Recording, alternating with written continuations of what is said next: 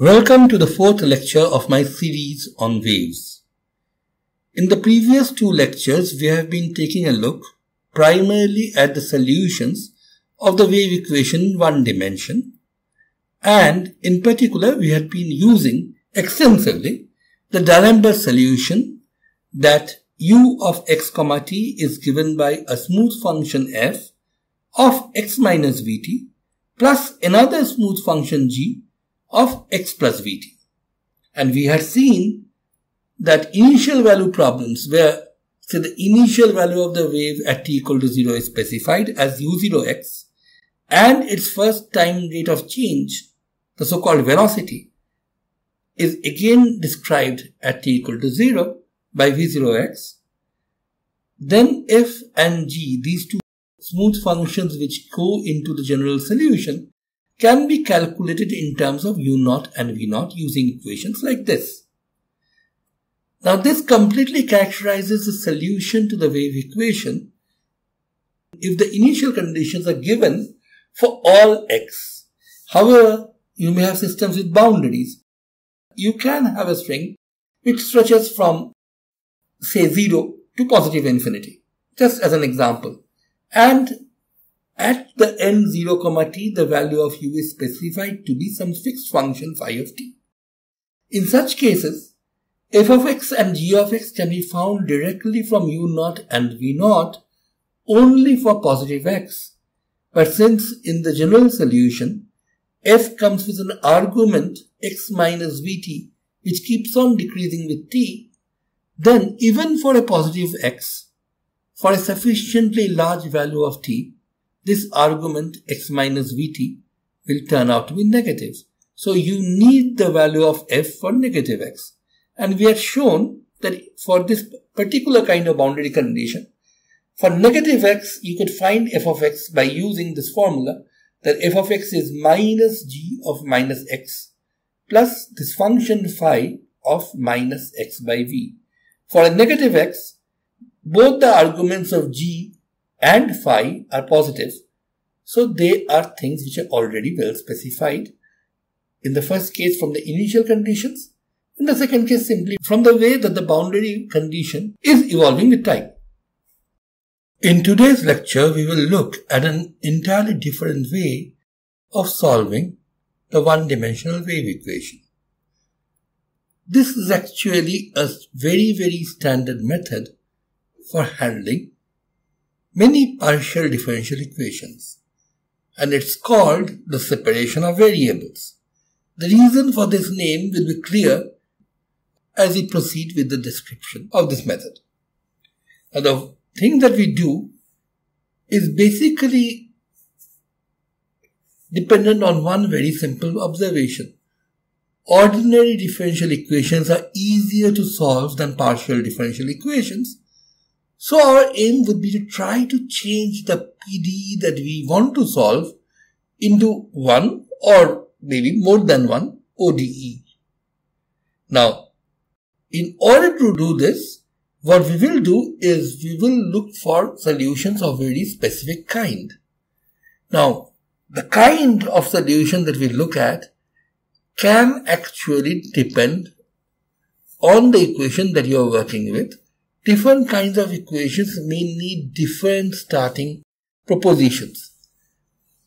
However, the most common thing that people use, and one which will work for the wave equation and also works for many other kinds of equations besides, is the so-called multiplicative form, where u of x comma t, which is a function of both x and t, is written in the form of a product of a function of x, capital X of x, multiplied by a function of t, capital T of t.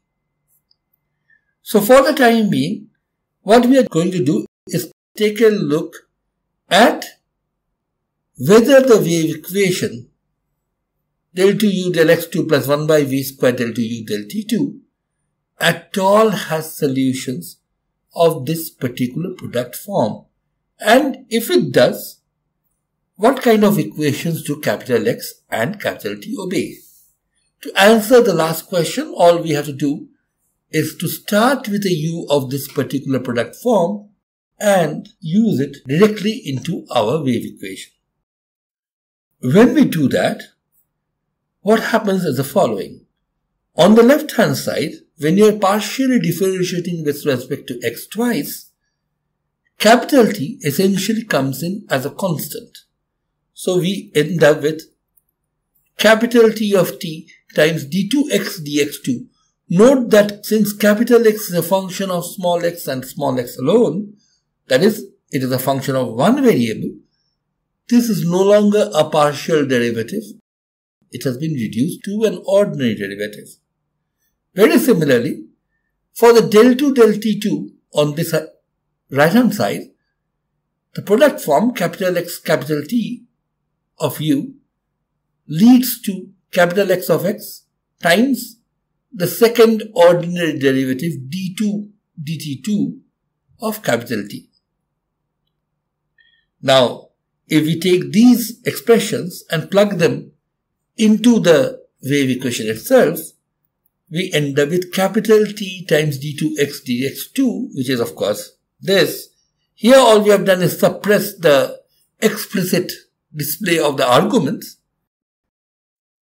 What we do next is divide both sides of this equation by u, that is, by capital X times capital T.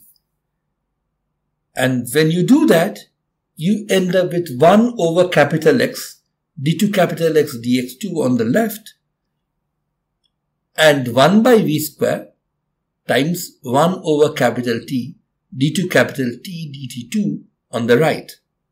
Now the important thing to note is on the left hand side, we have a function of small x alone, whereas the right hand side is a function of small t alone. Now it is this separation of the equation into two halves, each one of which depends on a different independent variable, that gives this method its name, separation of variables. Note that the last step that we have talked about here, namely the division by u of both sides, works in separating out the functions of different arguments in this particular case. Now for other differential equations, you may have to start with a different starting proposition instead of starting with u, which is equal to capital X times capital T.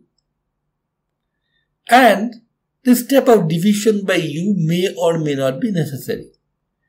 The ultimate thing that you do in a separation of variables problem is simply that you somehow ensure that you have functions of one variable on one side of the equation and the function of the other variable or variables on the other side of the equation.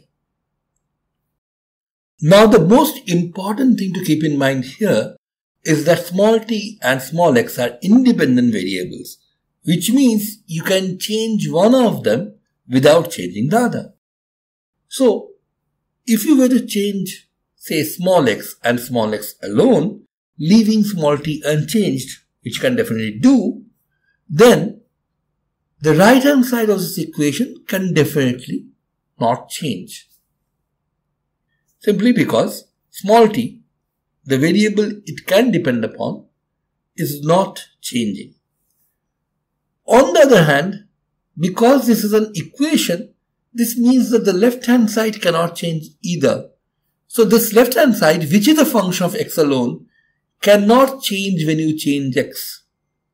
A similar argument will tell you that the right hand side, which is a function of small t alone, cannot change when you change small t and small t only, because in that case the left hand side would stay the same, and therefore to preserve the equality, the right hand side would also have to stay the same.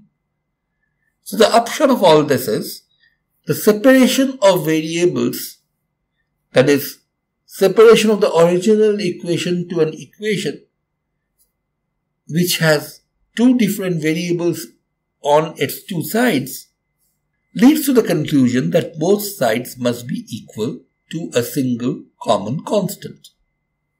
So while capital X is a function of x, 1 over capital X d2 capital X d small x2 must be a trivial function of small x, a function which does not change when you change small x. And a similar thing, while capital T is a function of small t, this particular combination on the right hand side of the equation must be a trivial function of small t, that is, a constant. In fact, the same constant as 1 by capital X d2 capital X d small x2. So this actually boils down to 1 over capital X d2 capital X dx2 equal to 1 over v square 1 by capital T d2 capital T dt2 equal to a constant which we have called minus k square here. Note that while k could very well have been complex, and this means that minus k square does not necessarily have to be negative, it is rather obvious from the expression above that we somehow want this separation constant to be a negative real number. And that is why we have rewritten the constant there in this particular form, minus k square. So what we see is our original partial differential equation has broken down into two ordinary differential equations. The first one from here is d2 capital X dx2 is minus k square capital X. And the second one from here is very similar, d2 capital T dt2 equals minus omega square capital T, where omega is k times v. Note that the minus sign here and here are both because of the minus sign that we introduced here. We will soon see that unless we take the separation constant to be a negative constant, we might run into some kind of trouble with the initial or the boundary value conditions, which is why we are explicitly writing this in the form of a negative constant. Now, the equations that we have obtained for capital X and capital T are very similar in form, and they are actually very, very familiar equations. In fact, if you would substitute small x here in place of capital T, then this would really be the equation for a simple harmonic oscillator. In fact, both of these equations would essentially be a simple harmonic oscillator equation, except for the fact that here they are really referring to different things and not to displacement of a single point oscillator. But mathematics, of course, does not care what these variables are supposed to mean, so you can immediately solve these equations using known solutions. We all know that the solutions to the equation d2x dt2 plus omega square x equals 0 is a cos omega t plus b sin omega t. And using that, and just remembering to change the variables as and when appropriate, we can solve this equation and write down the solution. Capital X of x is some constant capital A cosine kx plus b sin kx. A and b are, of course, arbitrary constants at this stage. And capital T, this function of t, can also be written down in a very similar fashion. It's capital C cosine omega t plus capital D sin omega t. Again, capital C and capital D are arbitrary constants at this stage. And the product of these two functions is definitely a solution of the wave equation. This has to be the case from the way we derived it, but if you want, you can always plug this product capital X into capital T into the wave equation and see for yourself that this is actually being satisfied. However, the one major problem we would have is that the initial condition that has been specified for my problem would of course be obtained by setting t equal to 0 for u0 and differentiating first and then setting t equal to 0 for v0. And neither of those might match this function's values, the corresponding values which you can obtain from capital X into capital T. So this apparently is an impasse at this stage. You do have a solution to the wave equation, but that solution would usually not satisfy the initial conditions, unless you were very, very lucky and somehow the initial conditions given actually fitted this very, very specific kind of functional form. Now, this is a general feature of the method of separation of variables. You start with a particular ansatz or prescription about the form the solution u x, t has to have, plug it into the equation, convert somehow the equation in such a form that one variable only sits on either side of the equation, and then equate those both sides to constants, and you have got your ordinary differential equations. And presumably, in most situations, you should have less difficulty in solving the ordinary differential equations than directly solving the original PDE. Of course, in this particular example, solving the differential equations that you obtained were simplicity itself. However, the pitfall would be that this special form that you had to assume would usually not fit the differential conditions or the boundary conditions that have been imposed. So, it seems that the method of separation of variables, as we have described here, would be of very, very limited utility. It may just give you a solution for special equations, but even if it did, those solutions would typically not fit the boundary conditions or the initial conditions and would not be the solutions that you're looking for. The way out hinges on something called superposition. Now, this can be used only because the partial differential equation that we are working with happens to belong to a very specific kind. And only this kind of partial differential equation is really amenable to this method. It's the kind of linear partial differential equations. Now, what is important is we had not transformed our PDE to two ODEs really, although it looks like that, but we have actually transformed it into an infinite set of ODEs, because for each value of k, I have a pair of ODEs, one for capital X, the other for capital T.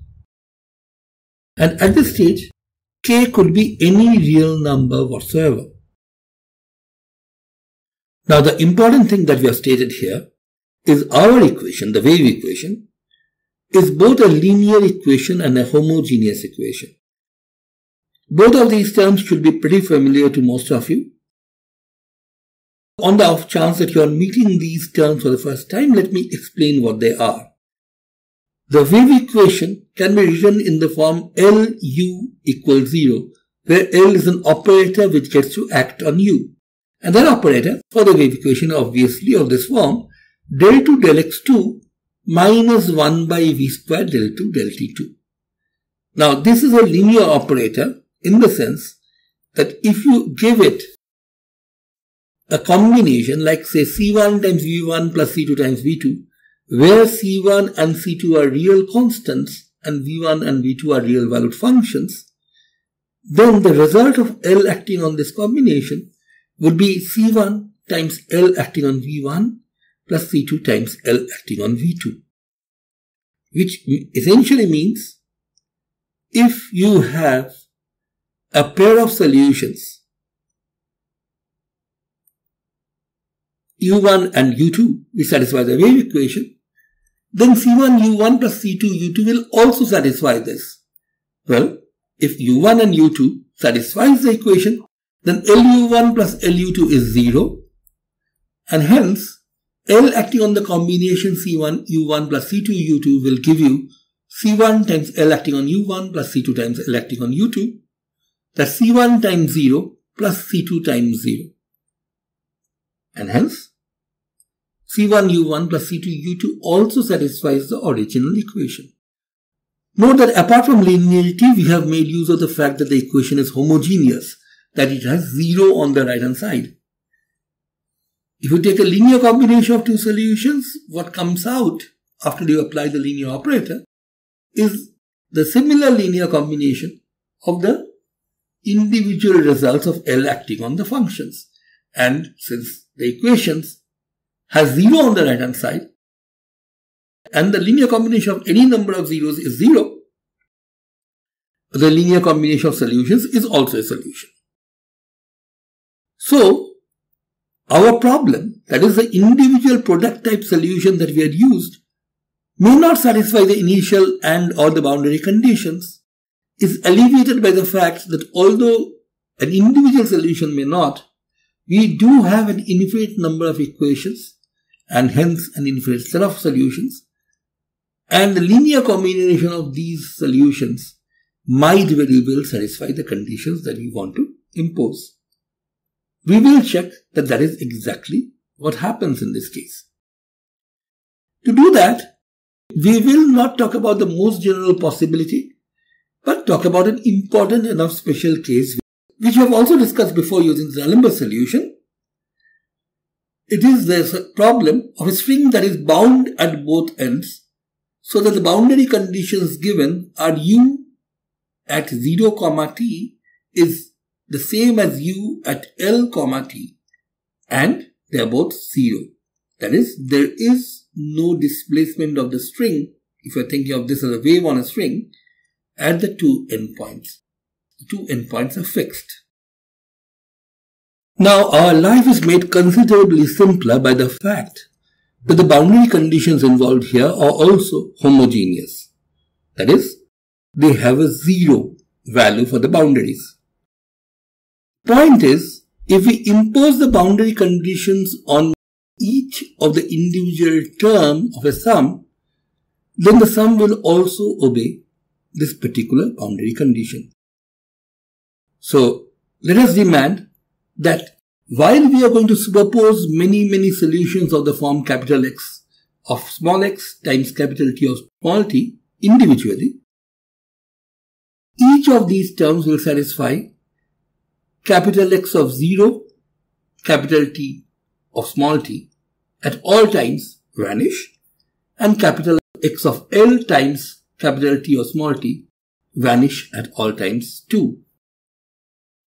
Now, since we are demanding this happens at all times for x equal to 0 and small x equal to L, we must have capital X vanish at both small x equal to 0 and small x equal to L.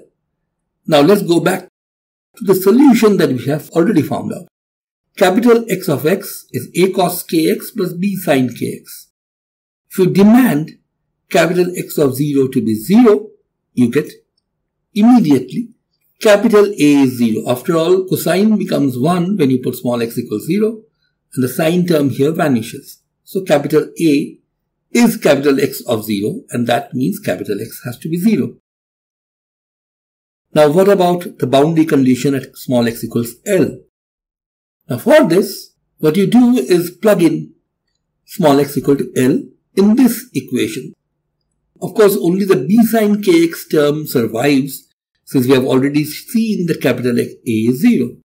So you end up with b sin kl equals 0. Now, one might be tempted to use b equal to 0 as well, but that would mean that the capital X of x term that you are getting is identically 0, or the solution capital X of small x times capital T of small t, which contributes a part to the sum which makes up the full solution, will actually not contribute anything at all. So you cannot take capital B to be 0.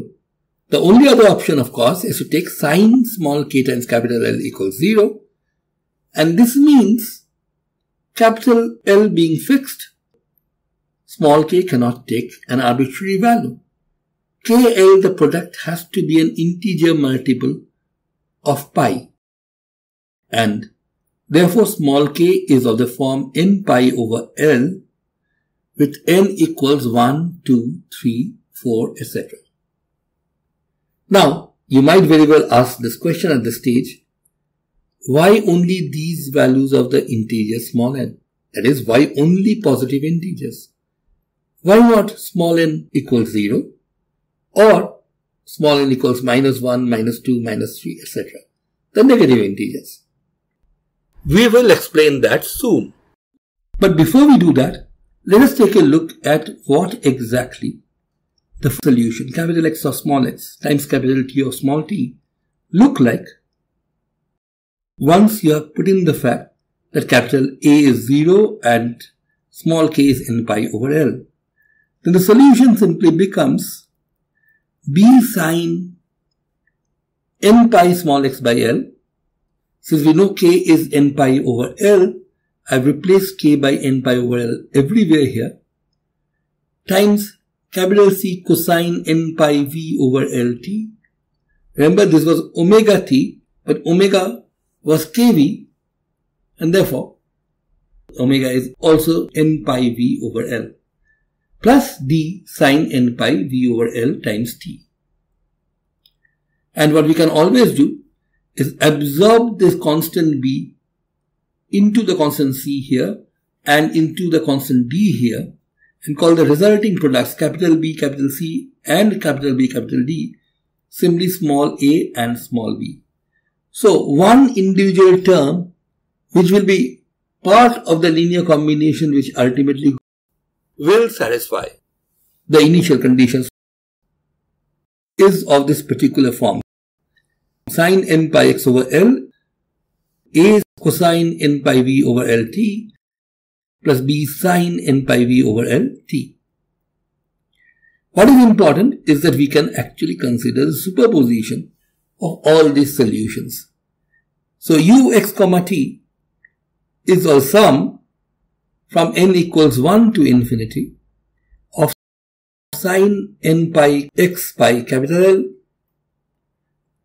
times an cosine n pi v over Lt plus bn sine n pi v over Lt. So essentially the solution that we had found out, we are putting this back into the sum which gives you ux comma t.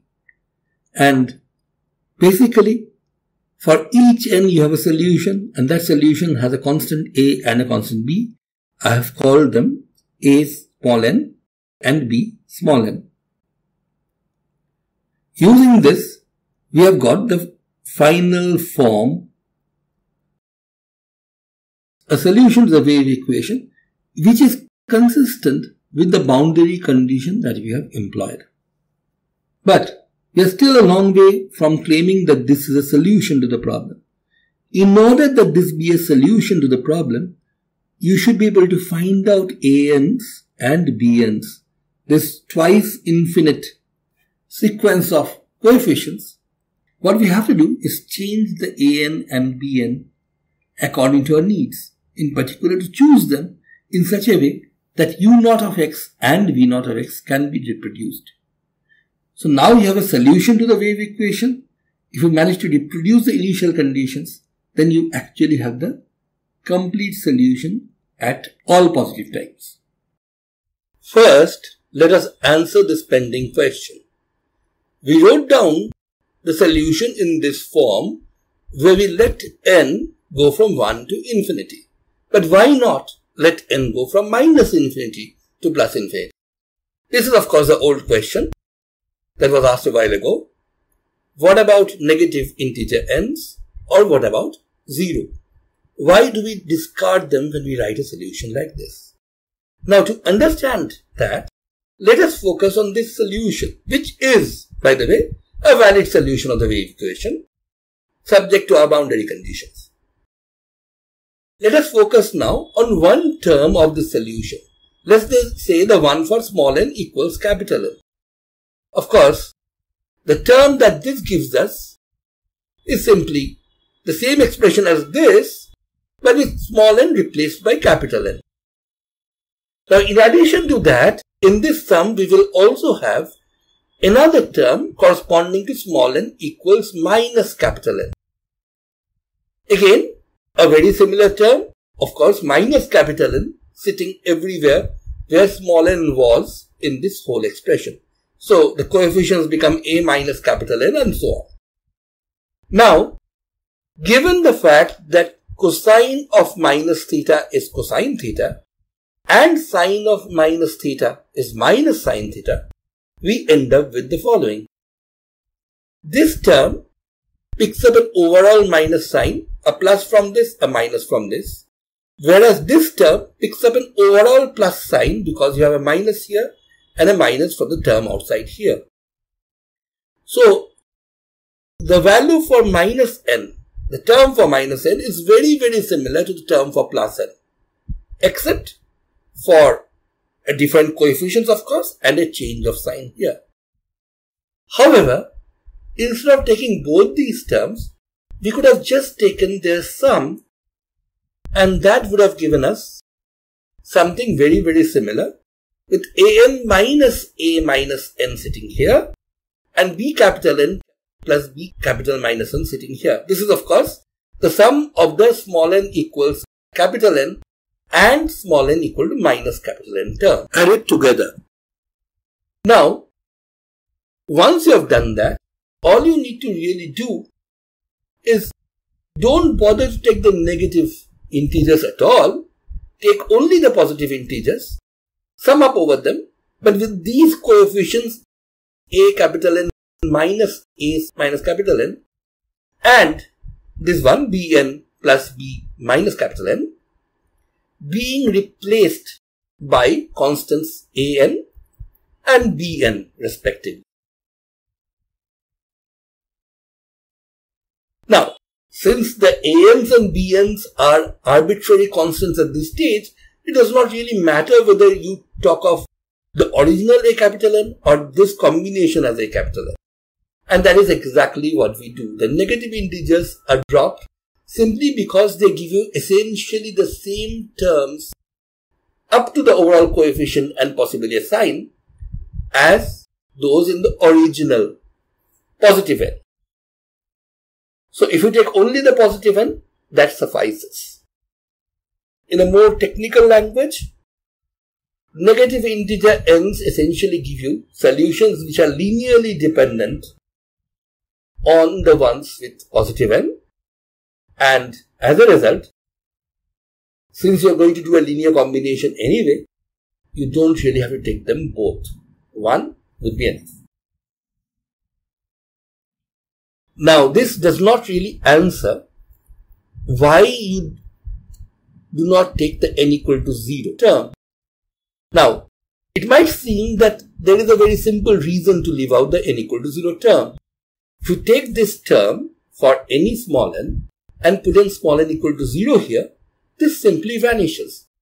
Now, this is a term which goes into a sum. So, if it simply vanishes, there is no need to include it, which seems like a perfectly legitimate reason why we are dropping the n equal to 0 term from the sum.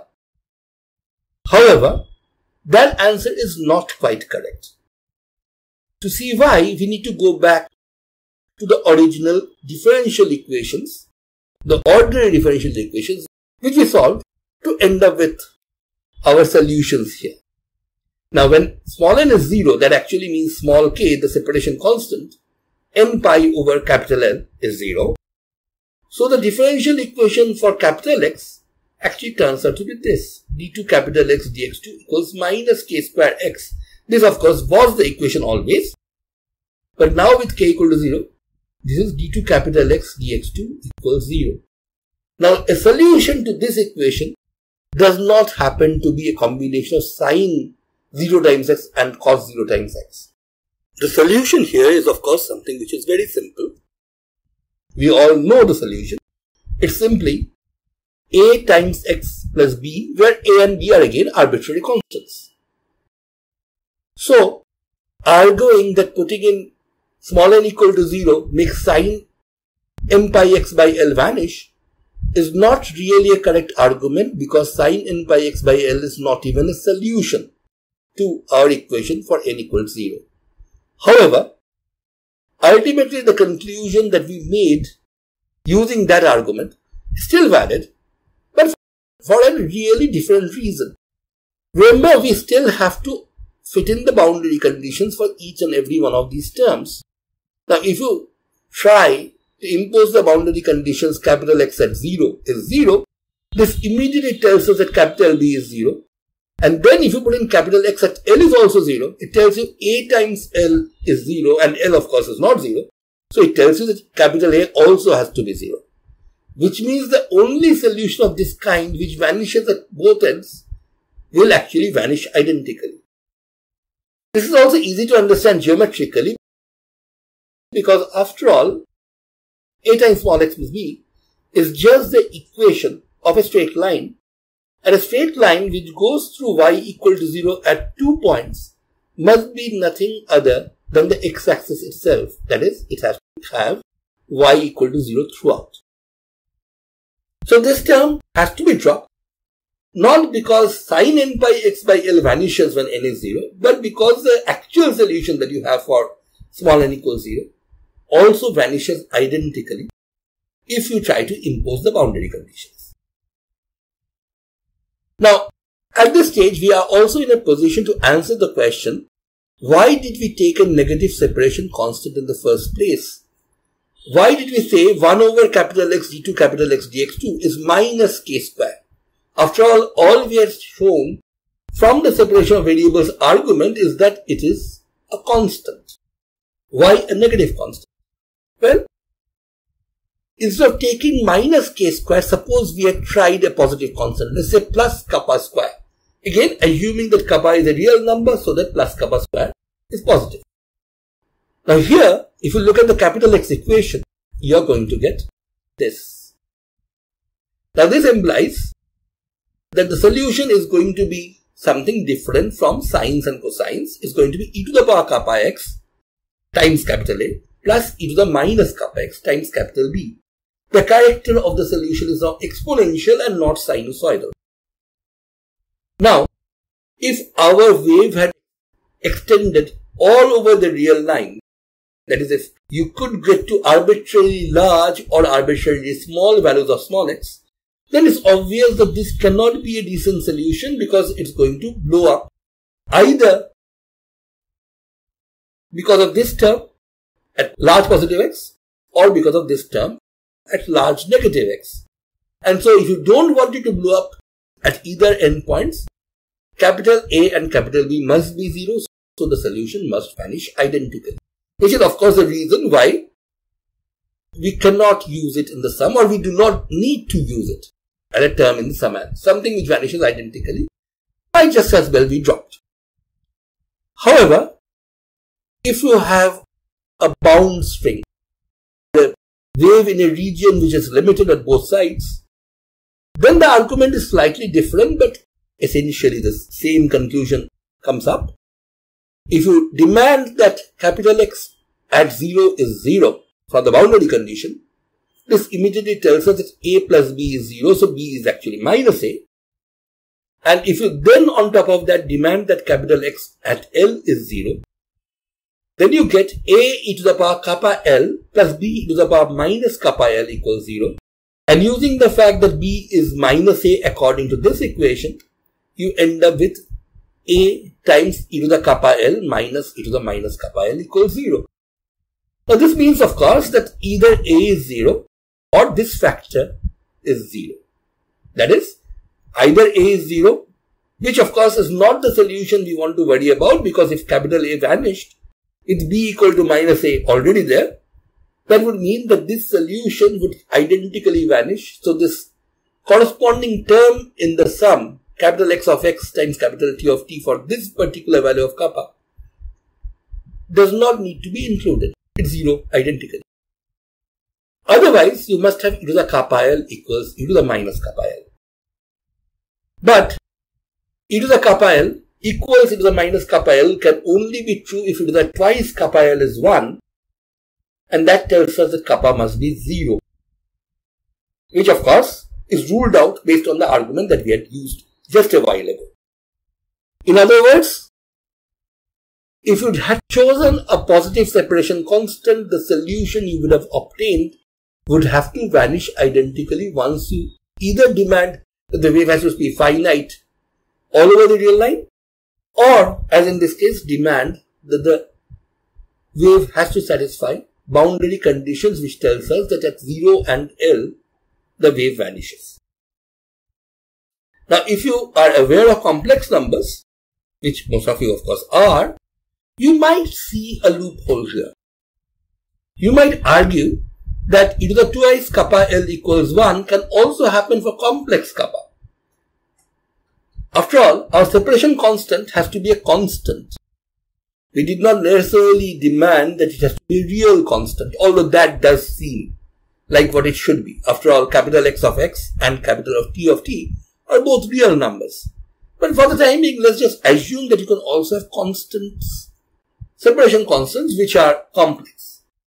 Then, e to the twice kappa L equals 1 actually means e to the twice kappa L would be e to the power twice n pi times I, which would tell you that kappa is I times n pi over L. And that would of course give you a solution where capital A can be non-zero, so you don't really have to worry about an identically vanishing solution. But if you think about it a bit, small kappa equals I n pi over L is the same thing as kappa square is minus n square pi square over L square, the negative separation constant minus k square that we had actually found out. So even allowing kappa to be a complex constant does not change anything for us. We still end up with solution that we had already known, that with a negative separation constant. Other than that, in all other cases, you are going to get an overall zero coefficient, which means you do not need to take that term into account in your sum. With that out of the way, let us now discuss the procedure for determining the coefficients an and bn from the initial conditions. Now, as a first step towards figuring out these coefficients an and bn, let us first try to figure out what del u del t is going to be in terms of these coefficients. That's pretty straightforward. All you have to do is differentiate this expression, the one on the right here, with respect to t. And that will give you del u del t at x comma t is a sum, again from 1 to infinity for n, of n pi v over L, sine of n pi v over L, times minus an sine n pi v over L times t, plus bn cosine n pi v over L times t. Now, plugging in t equal to 0 here, in the expression for u x comma t and the expression for del u del t x comma t, gives you the following.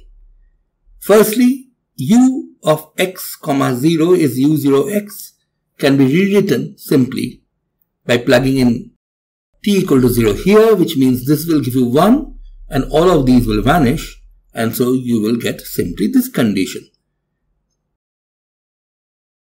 Sum from n equals 1 to infinity of an times sine n pi x over L equals u naught x. Similarly, doing the same thing to the expression for del u del t and setting that equal to v naught x gives you a very similar relationship. There, of course, all these terms vanish and these just become bn. So you get sum over n running from 1 to infinity of n pi v by L bn sine n pi x by L equals v naught x. Note that these two expressions are essentially of the same form. In one, the coefficients are an, in the other, the coefficients are n pi v by L into bn. However, one major problem that should strike you if you have not met the topic of Fourier series before is that after all what we have here is a sum of all an's weighted by certain factors and similarly sum of all bn's weighted by certain factors.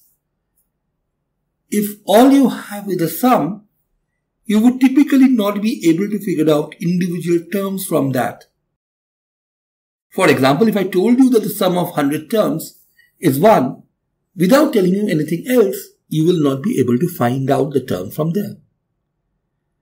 However, and this should be very familiar to anybody who has seen Fourier series before, these two expressions are special cases of what are called Fourier sine series, and they can be inverted. That is, for sufficiently smooth and well-behaved functions u0x and v0x, we should be able to find out the coefficients an and n by v by l bn and hence bn from these series.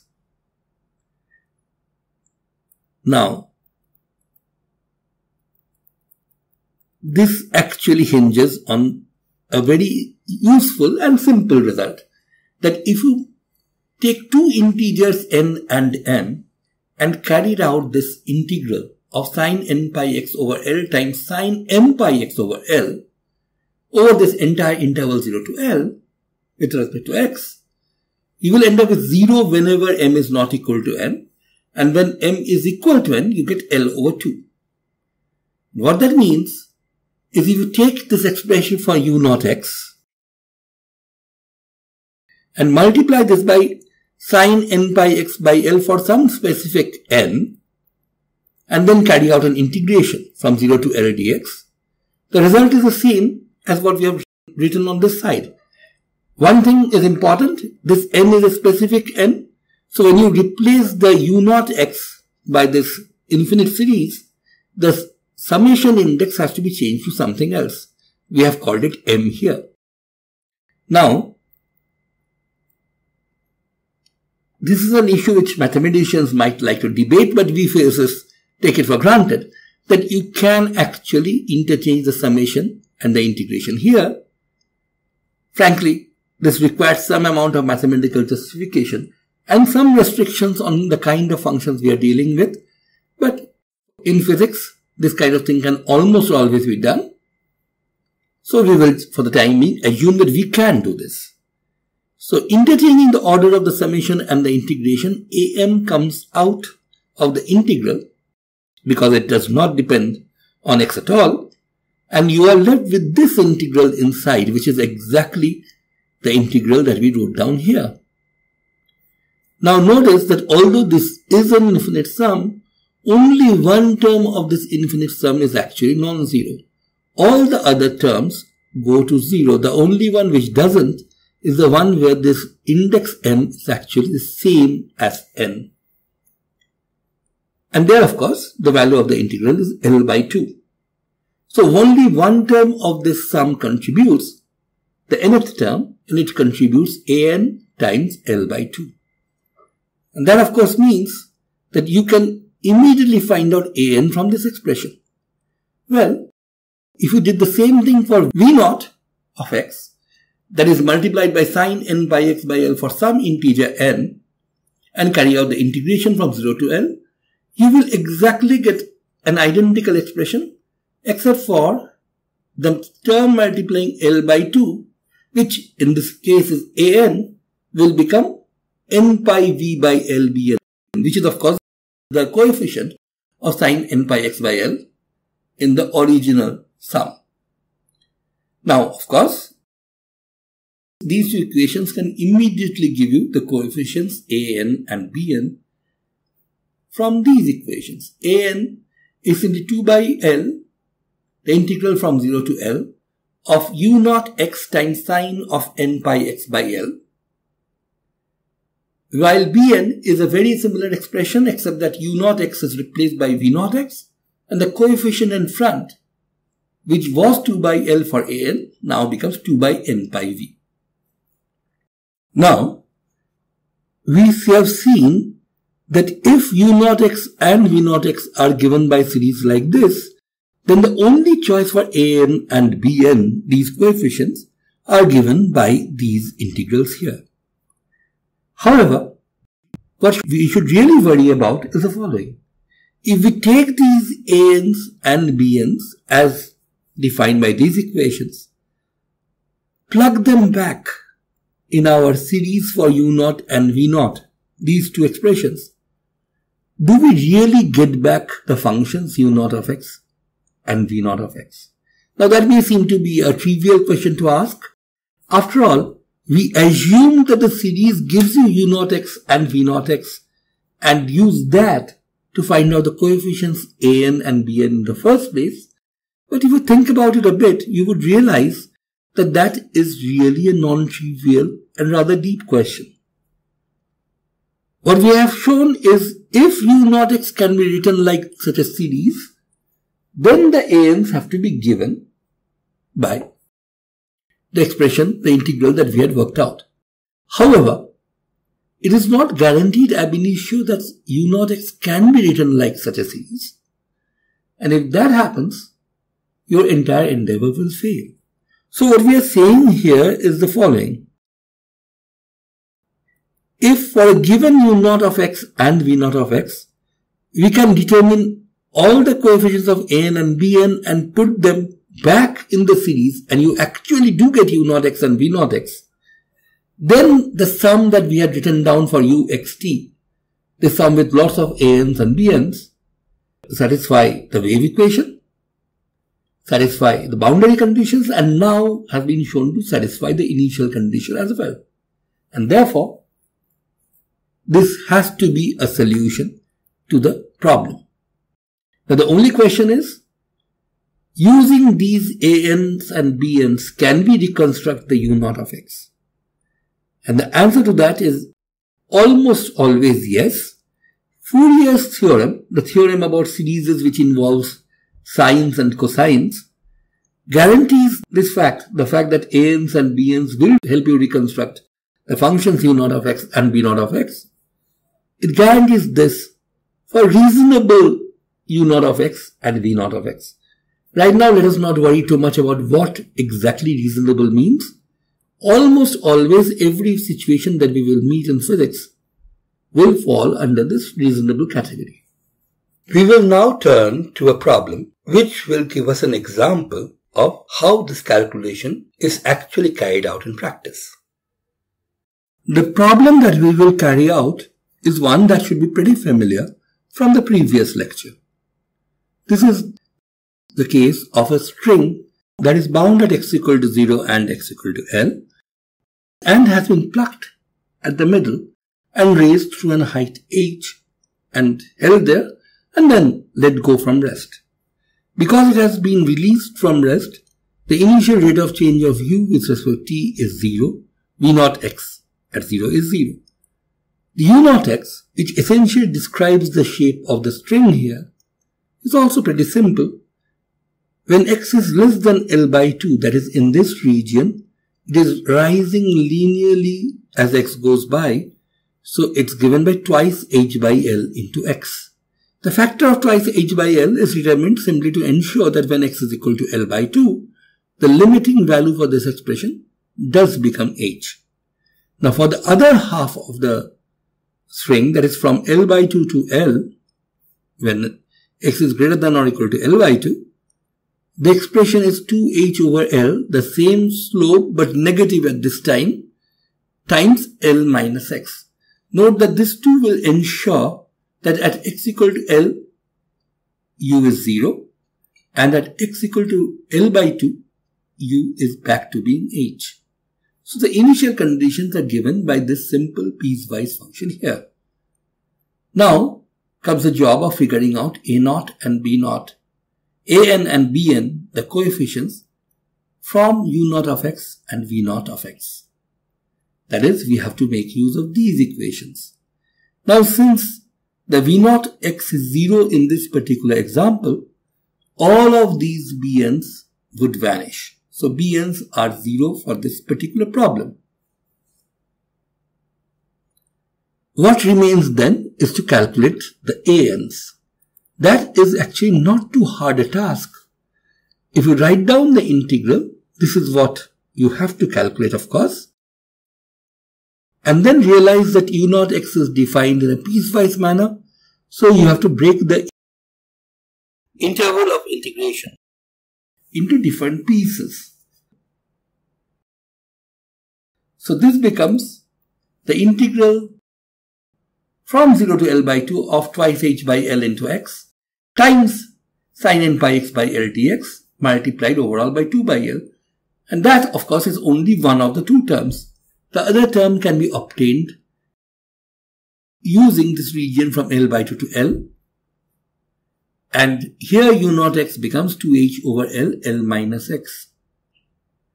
Now what we will do here is simply change x to L minus x. In this second integral, strictly speaking, we should really be saying that x prime is L minus x, write everything in terms of x prime, and then finally maybe change x prime to x. Here, we are just saying x goes to L minus x, which is an abbreviation for this whole procedure. Now, if you do that, the limits will change. When x was L by 2, that is at the lower limit, this new x, L minus x, will also be L by 2. What will change here drastically is the upper limit. The L here will change into 0. That is exactly what happens to x when you carry out the L minus x transformation. Now, of course, 2h by L here has already been combined with this 2 by L. That has been done with both the integrals. The rest is simple. L minus x has become x. Sine of n pi x by L has become sine of n pi L minus x by L, or alternatively n pi minus n pi x by L. Now, this essentially tells us what to do. Sine of n pi minus theta for any theta is given by sine theta itself, but the factor in front is minus 1 to the power n minus 1. What that means is that for odd integers, odd values of n, sine of n pi minus theta is actually sine theta. For even values of n, it is minus sine theta. Now, having settled that, let's go back to the integration at hand. This expression is something we have not touched yet.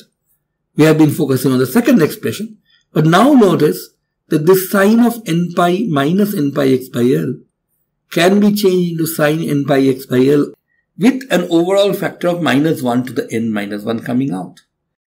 This immediately tells us that if n were an even integer, this will become a minus sign, and these two integrals being identical, what you will end up with is 0. So for even n, the ans are 0. What about odd n's? For odd n's, this number is plus 1. So these two just simply add. So the resulting value for an is just double or 8h by L squared times this particular integrand. This of course does not mean that our job is over. We still have to work out this particular integral. Now that is pretty straightforward using this result. The t sine t, when you integrate that with respect to t, gives you minus t cos t plus integral of cosine t dt.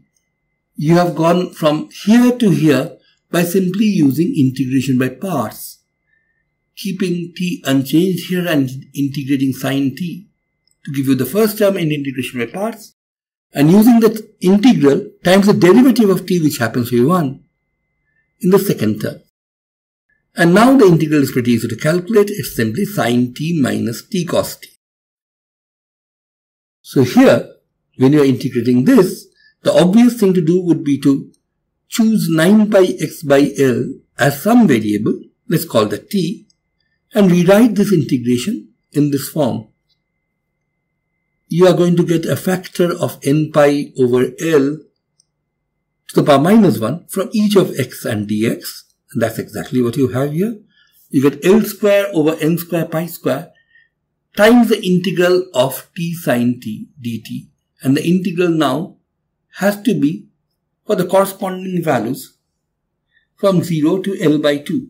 That is, if you put in 0 here, in n by x by L, you of course get 0. When you put in L by 2 here, you get n pi by 2. So this is the integral you have to do. We have already worked out the result. So take that and plug in 0 to n pi by 2, the two limits. At the lower limit, 0, both of these terms obviously vanish. One, because sine t is definitely 0 for the lower limit. So is t cos t because of the presence of this t factor. So the integral that we need to calculate becomes L square over n square pi square times sine of n pi by 2 minus n pi by 2 cosine of n pi by 2. Now, note that cosine n pi by 2 would of course vanish for all odd integer n. And that is the kind of n that we are looking for.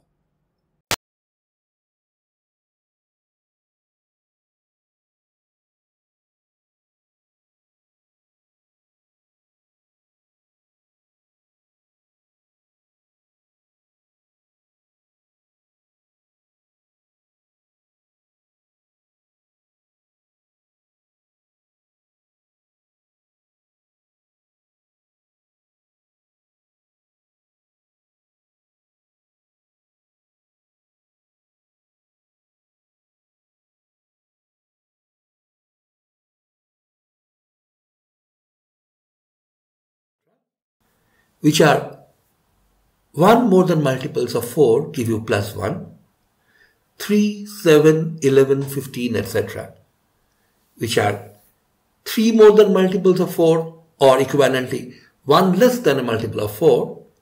That kind of odd integer will give you minus 1.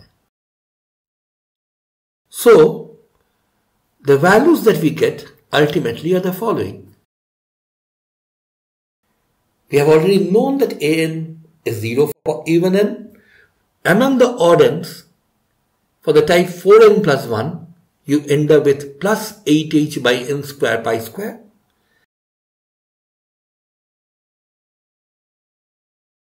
And you get the negative sign for n of the kind 4n plus 3 or equivalently 4n minus 1, that is 3, 7, 11, etc. Now taking these into account, you can write down the entire series ux comma t, the complete solution. You will have an 8h by pi square term which is there in every one of the terms, and then you have sine pi x by L cosine pi vt by L, that's just the 1 by 1 square. But then you get the n equal to 3 term with minus 1 by 3 square. So minus 1/9 sine 3 pi x by L cosine 3 pi vt by L. Then the n equal to 5 term with a plus sign 1 by 5 square sine 5 pi x by L cos 2 pi vt by L and so on. So we have an infinite series which when summed up will give you the value of u of x at fdt. And we have found the solution to our problem of the plucked string. This is actually a complete solution of the plucked string problem. It satisfies the boundary condition, it satisfies the wave equation, it also satisfies the initial condition. However, we have already solved this problem in a previous lecture and seen that the shape of the curve or the string at any given instant is actually like a trapezoid, which shrinks lower and lower and then flips over to the other side, keeps on growing on the other side until it becomes a triangle again, then keeps on shrinking and so on. Now this is not easy to figure out from this series. You actually can do that by essentially trying to figure out what exactly would be the Fourier sine expansion of a trapezoid and seeing that this actually matches that. So, although this gives you a perfectly good solution, this may not really be good, at least directly, in terms of understanding what the shape is like. You can, of course, make use of a computer and add up sufficiently many terms of this series and plot that and really get to see the trapezoidal behavior. I would, however, say that if the shape of the string is what you really want, the D'Alembert solution approach that we carried out in the previous lecture would definitely beat this method hands down. The advantage of this separation of variable methods, however, is in the following. You can actually see that there are various different frequencies which are there in the vibration of the string, and when the string actually is connected to a sound box to amplify the sound you hear will also have those frequencies. So you see that there is a fundamental smallest frequency, and then you have the third harmonic, 3 times that frequency. 3 pi V by L, then you have 5 pi V by L, 7 pi V by L.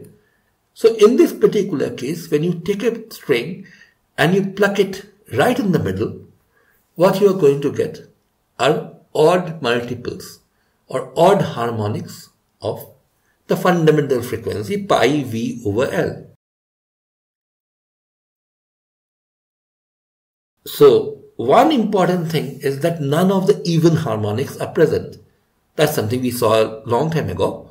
An turned out to be 0 even before we completely carried out the integral. Now this is a special case of what is called the Young-Helmholtz theorem, which states the following. Harmonics which have nodes at the point of plucking are absent in the resulting waveform of a plucked string.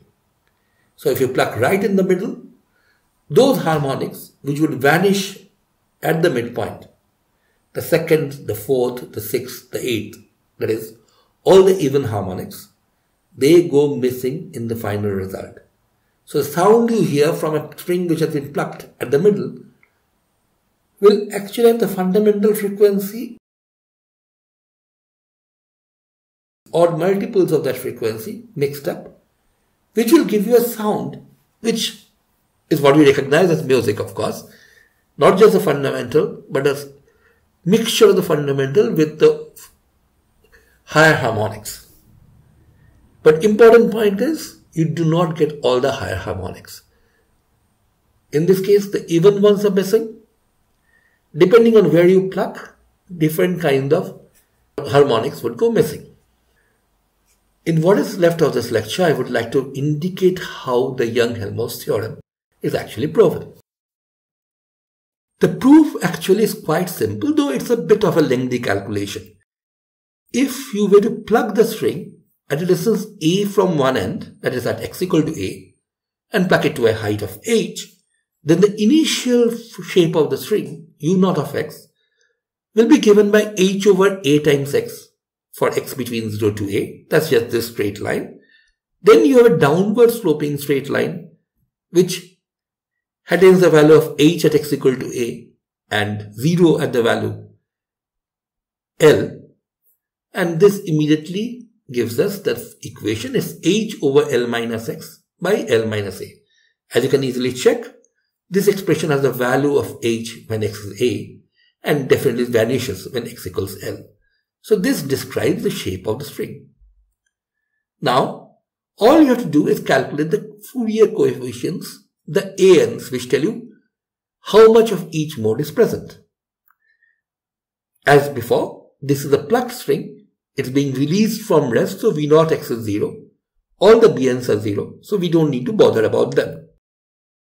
ANs are given by the by now familiar integrals, and which of course has to be broken up into two pieces. The 0 to L integral breaks up into a 0 to a integral and a to L integral, with u naught x taking two different forms in the two parts.